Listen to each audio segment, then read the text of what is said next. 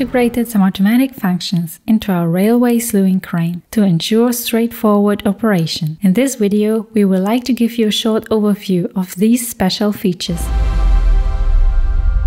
Key F19 triggers the function Travel in Transport Position. This causes the crane to fold up from its current position so that it can be transported by train. Before activating the automatic function, make sure that all other functions except for sound and light are deactivated. First, the crane turns back to the side of driver cab 1. The protection carriage should also be available on this side.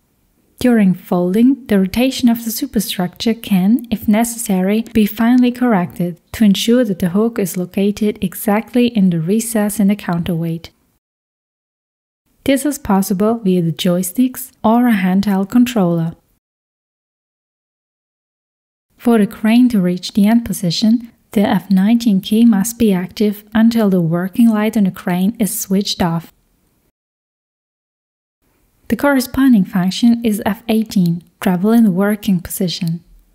This function can only be activated after the crane has been moved into the transport position via F19. Again, all other functions should be deactivated before F18 is triggered.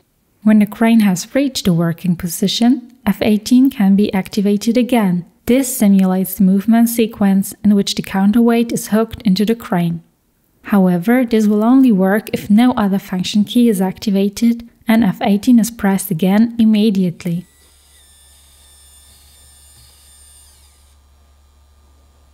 And now we wish you lots of fun with your extraordinary digital crane.